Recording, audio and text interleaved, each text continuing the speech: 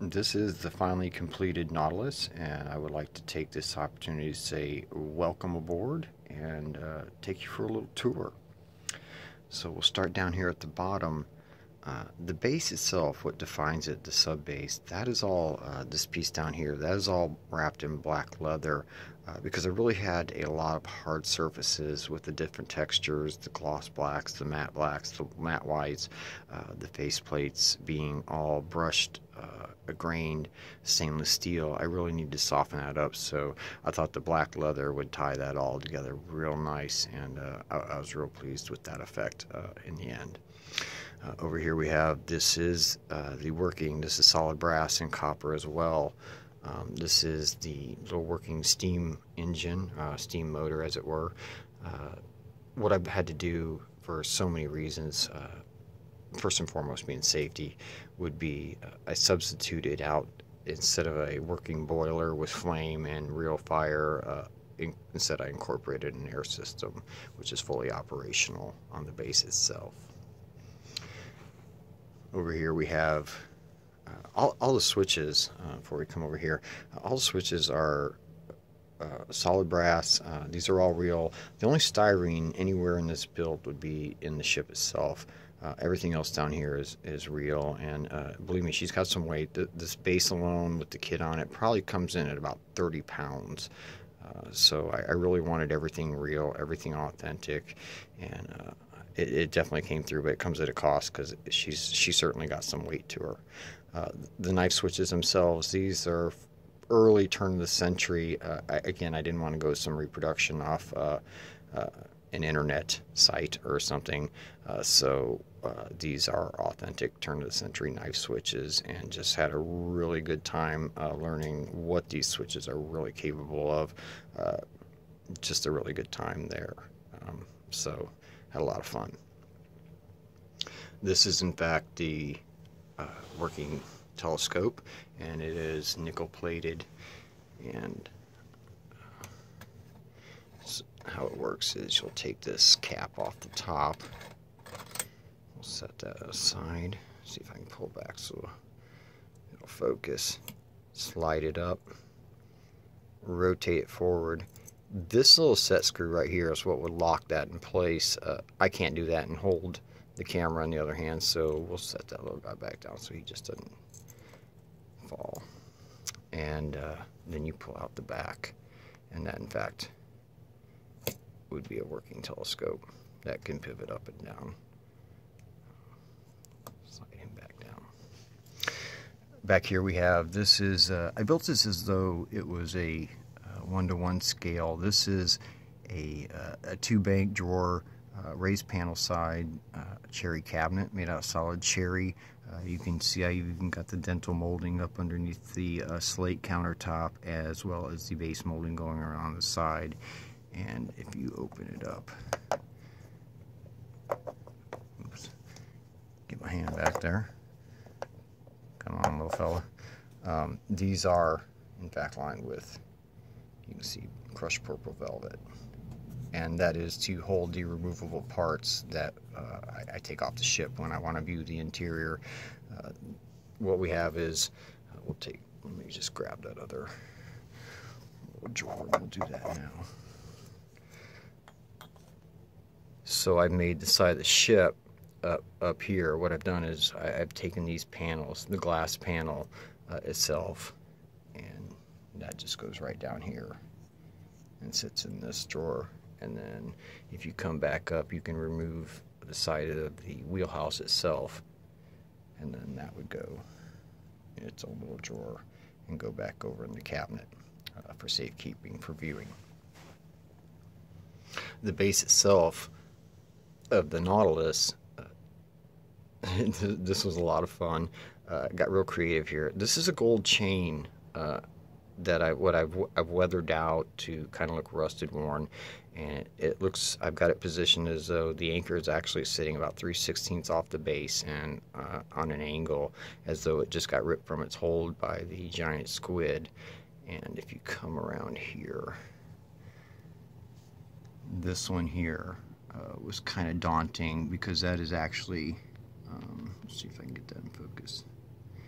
that chain again had to be link by link. I had to take that gold chain and manipulate each link and get it in position and keep it, and to stay like that, to give it that animated look, as though it just got ripped from its stay and it's flailing through the water.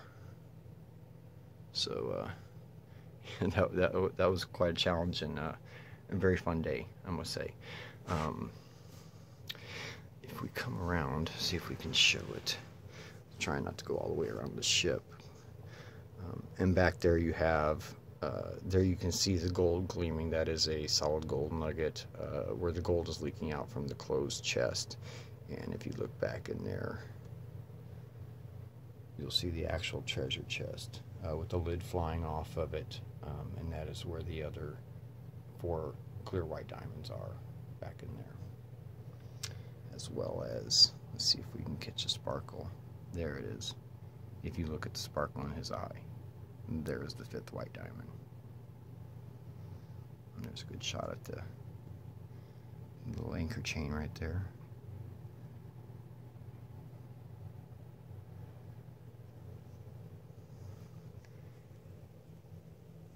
So if we come around, the ship doesn't have a lot of features, but it was certainly something that had to be thought out as far as how it all got wired. But it doesn't have a lot of features, and a lot of it I tried to keep colors and Pantones correct. So let's see if we can dim the lights a little bit. And let's fire up the Nautilus. So to start the ship, we're going to want to give power to the entire base, and that brought up the RGBW that I put on the base. I did use RGBW because it has a lot more properties. I can do a lot more with it. I can run a lot more programs with it, but I did not run the LED microcontroller that would run all the values of the RGB itself, so I can adjust individual Pantones. I really didn't need to do that, so but I did need the expanded features of the RGBW, so that explains the RGBW over the RGB, but without the LED processor, if that makes any sense to anybody. So that being said, as you can see, when it comes on, what I've done is the set scene is you've just walked up on the Nautilus. There's a tale of vast riches beyond your belief on this uncharted outcropping on the ocean floor. Captain Nemo has obviously found this, and he's obviously figured out why it's considered unobtainable. So what has happened, what we've walked on, is the squid has taken the ship and obviously knocked out the main generators, and what we need to do is address that situation and then probably post haste take our leave. So what we'll do from here is we will check our, right now we're in the main, we're running off our main generators, so what we'll do is we'll pull that back, we'll throw that knife switch, and we'll pull that back to our auxiliary generators, and then we'll turn on the salon lights, and hopefully our auxiliaries are working, and they are. Okay, so what that'll do is that'll bring up the ceiling lights, it'll bring up the green effects, and I've done all that with, this is again all done, and you'd have to see in there the backs of the walls are all illuminated and glowing in a purple pulsation. That's all done with LEDs. I've got one front and back, as well as the down hatch itself that goes down and into the corridor. That's all done with a 5mm and diffused again with lighting gels that you would use to light up like a par or a gobo or something, stage lighting, because you can get a lot of colors with certain LEDs, but if you want micro Pantones, we all know there's certain hues you're not just going to get with LEDs, and there's only one way, and that's old school gels. So that's what I did all over. I stacked gels, and that's how I got some of the effects that I got doing this.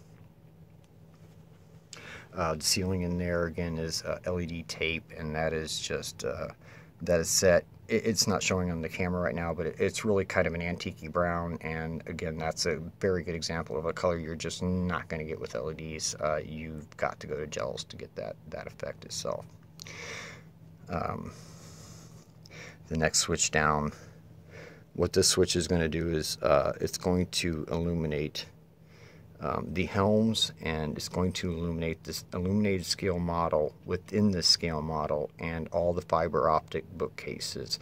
The helms are also done with fiber optics as well, and as the scale model, all the effects on the scale model.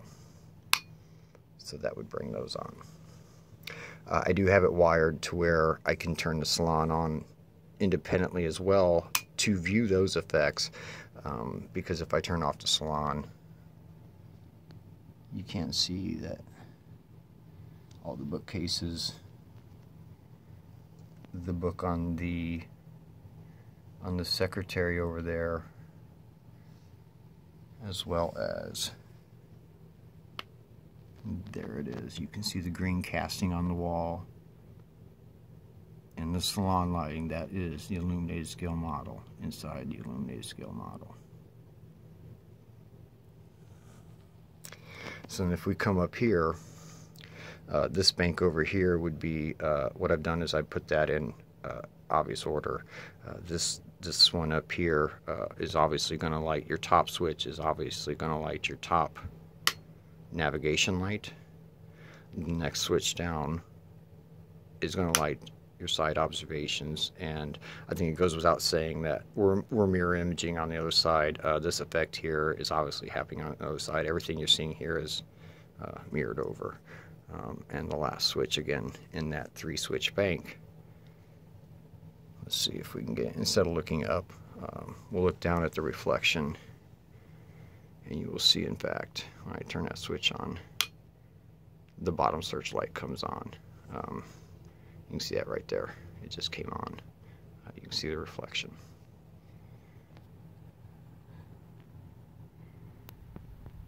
And there he is, up under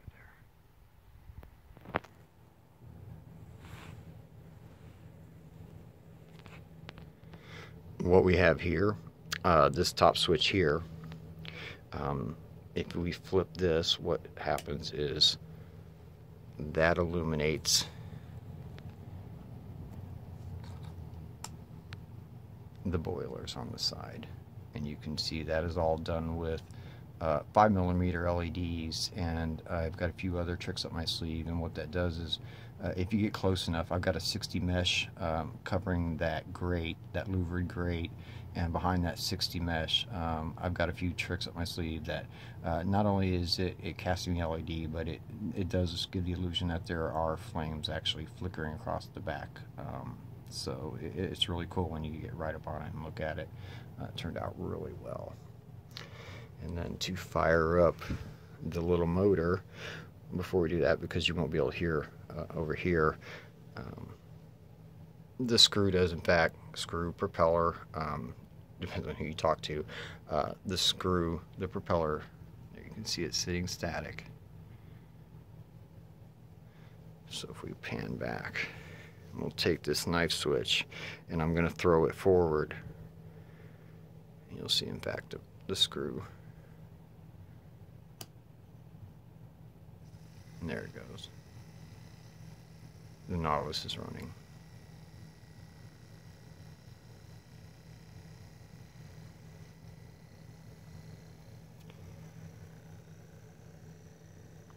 And then probably one of my favorite parts of this whole build is right here. So first we'll turn on the air system.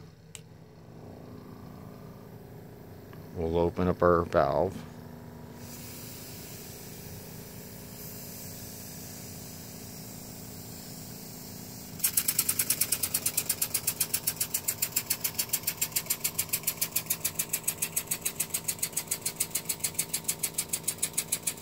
And that's the Nautilus.